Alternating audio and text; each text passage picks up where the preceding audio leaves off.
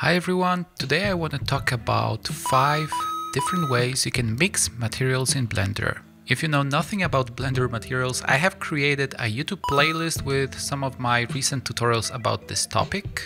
And if you're completely new to this software, there is another YouTube playlist somewhere down below that will guide you through everything from the installation and interface to the point we are at the moment. Attention, sponsored content. Sponsored content. This Chocofur video is sponsored by the Chocofur Store. Wow, what a surprise! Who decided to bless us with the discount codes. In the video description you will find a 50% discount code, and the first 10 users to use it will get, well, a 50% discount to any purchase at the Chocofur Store, including the lifetime bundle with all of our assets. Let's now get started with the video, shall we?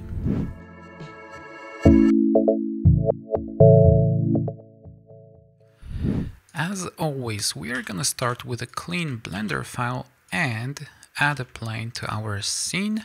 Now I'm gonna switch to the shading viewport here, and this is the setup we are going to use in our video. I'm quickly creating a new material, and as you already know, we have the principled BSDF shader added by default. What we can do with it is creating all sorts of basic kind of materials with reflectivity, with textures plugged in here. But today I want to show you an alternative way of making materials. So within the node editor here, when I press Shift A and go to the shader settings here, you can see next to the principled BSDF we have many other different nodes available. And the way to mix them together is using this mix shader. So if I plug it into the shader input, nothing really happens because we need two other inputs here. Let me press Shift A again, and let's choose the diffuse BSDF node. So diffuse BSDF is what you would normally call just a color node. It doesn't have any reflectivity, any other features, and it allows you creating this very quick rendering scenes and setups. So if you want to do the previews or so-called clay renderings with just a one white color, for example, applied to everything, this is a very good node to go with. And right now you can see I've plugged them both into the inputs here, and I'm able to use this slider to define which of those two nodes is visible. So if I go down to the left, the first node is visible. If I go to the right, the second one is visible. And if I go somewhere in between, we get a color mix on our object.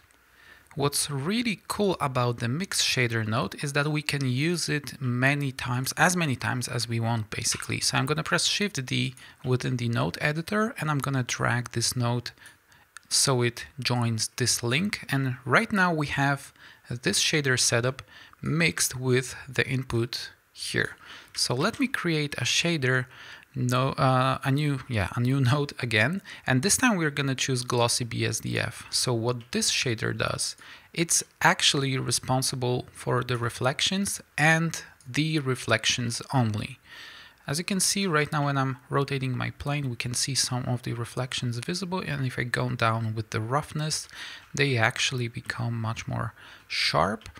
And using this slider here, I'm able to define how much of those nodes are visible. So if I go totally to the right, we only get the reflectivity. And if I go to the left, we only get this diffuse shader. So yeah, this is the first of the methods how you can mix the shaders together. You can obviously create two principled BSDF shaders, apply different values to them, and use this mix shader to join them together and display on the 3D model. The second method of mixing the materials together is using a texture. So if we zoom in to the mix shader node, you can see the slider has a value assigned to it. The 0 gives us 100% of the first shader here, 1 gives us 100% of the shader here. And in 3D graphics, or in graphics in general, 0 is equivalent to the black color, and 1 is equivalent to the white color. So what happens if we use this kind of checker texture as an input here. Let me do that. So I'm just dragging and dropping the texture and plugging it here. Now you can see our mesh, our plane got divided, and we have this shader visible where the white color is and the yellow color visible where the black color is in the texture. We can also visualize it here in the UV editor. So this is our texture loaded to the node setup. If I select the UV island and scale it up, you can see this is also happening here. The cool effect we can have is when we use a glossy shader, for example, instead of the color shader input. So what this gives us right now is this interesting effect. If we reduce the roughness, we are getting this interesting material differentiation where, yeah, the black color of this texture is very reflective and the white color is, sorry, I think it's the opposite. The black is purple and the white is super reflective. But what happens if we have gray values here? So let me use another texture which looks a little bit different. If I plug it in here, I can preview it here as well. So we have this gray square in the middle, and now you can see this gray square, which is 50% black, 50% white, gives us an exact mix of those two materials. So we have 50% of this purple shader and 50% of the reflections applied here. This is a pretty useful thing to know, especially when you're using textures for improving the look of the materials such as wood, concrete, and other real life shaders, materials, whatever you want to call them. So this is the second method I wanted to show you. The third method will be a little bit more advanced, and it will be assigning the materials according to the face orientation or mixing them according to the face orientation. To explain that, we have to go to the overlays here and enable face orientation settings.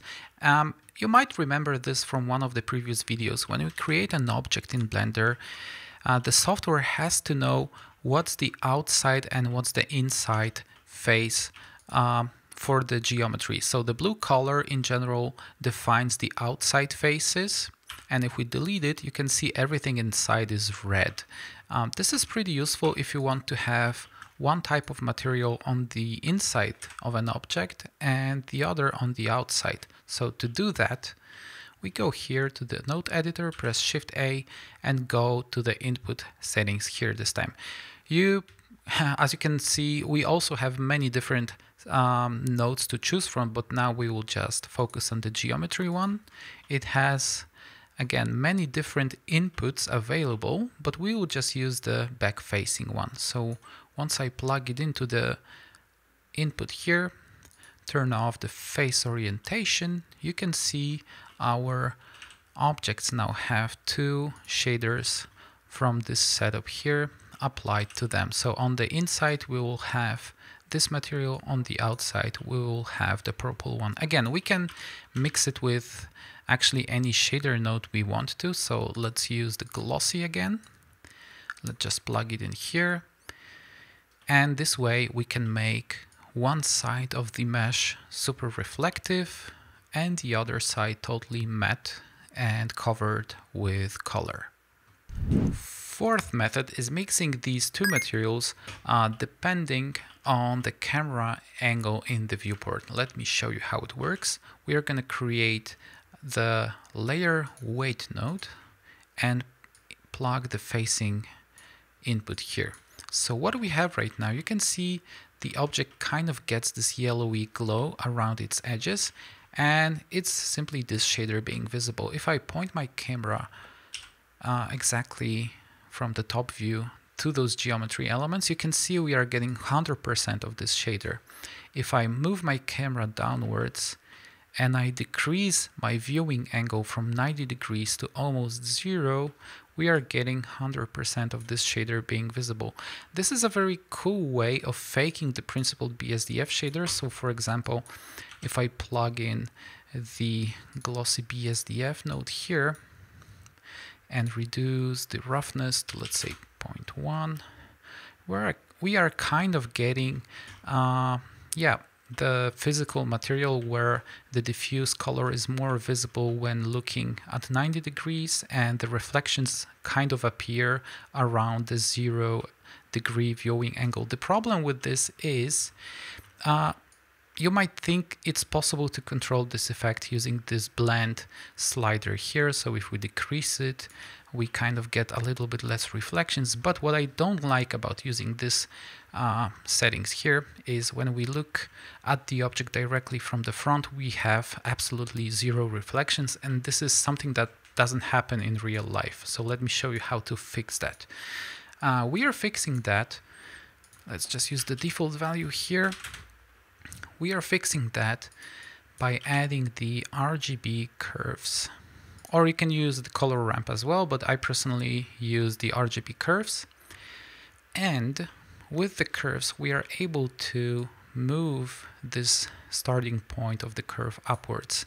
What it does, it actually makes this reflective shader being visible at the value we set up here directly from the 90-degree angle. So if it's like this, you can see we have absolutely 0% of this shader visible. If I kind of move this point upwards, we are getting more and more reflections up to the point where it's exactly like that. To set up this material correctly, I'm usually just using this kind of curve. As you can see, what's great about the RGB curves is that we can add multiple points to it. So we can also go very crazy with the shaders. But in general, this is something I've been using for the past few years before we got the principled BSDF shader to Blender.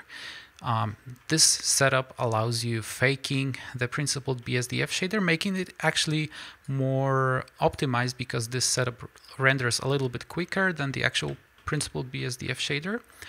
But we can also use it for some abstract results as well. Let me show you that. So right now we are just getting a little bit of this yellowy color visible, but if we disturb the curve like this, this is the effect we are actually getting. It's maybe not realistic. I mean, it's definitely not realistic, but you can use it for, let's say, creating maybe a toon shader, creating some interesting fabrics, etc. So this is the fourth way of mixing the materials, using the layer weight node together with anything in between them. The fifth method of mixing two materials together involves Vertex paint, and it's the most advanced of the all methods I've just showed you. And before we start editing the shader, we have to go to the edit mode and subdivide the cube a couple of times. Now we go back to the Vertex paint. I'm gonna select this face here, press the T key so we can see the icons on the left. Now with the A key, I can select all of the faces, and when I click this icon here, I have the brush settings available. Be sure to have the blend mode set to the mix here, and we are gonna change the color to the black. So you can see I'm now painting around the model, and the black color, you might guess already, will be the value of 0 here in the mix shader. The white color, which is the default color of the object, will be the value of 1 here. So I'm just gonna paint something very random here like that, and I'm just gonna use one of the tools here as well to make this painting effect a little bit more interesting and blurry maybe. Yeah, I guess that's enough.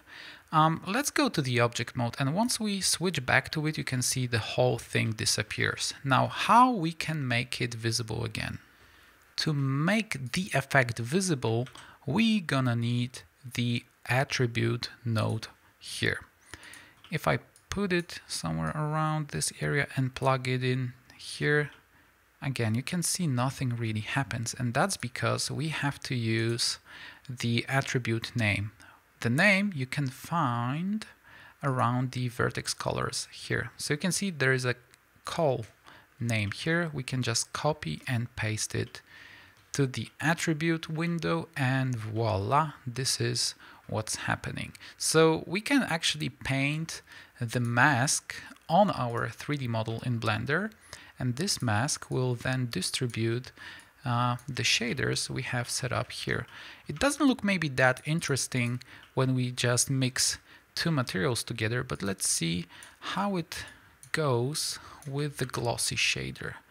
So let's use the glossy BSDF, plug it in here, and reduce the roughness to 0.1.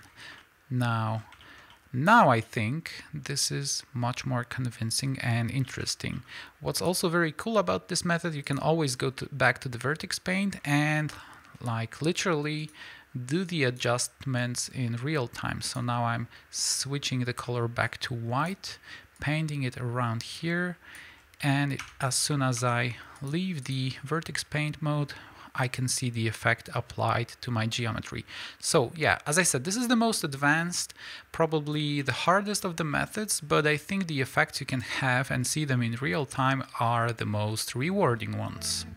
And that will be it for this video. I really hope it was informative, and I really hope you learned something new today. Perhaps it will also encourage you to play around a little bit more with the Blender material system and experiment yourself. You may also consider subscribing to the channel if you like the content that I'm creating, and donate to Blender Foundation, because thanks to amazing people like you and me and the others, this amazing community-based piece of software can become even better. That would be it for now. Thanks again for watching, and see you in the next video. Bye bye.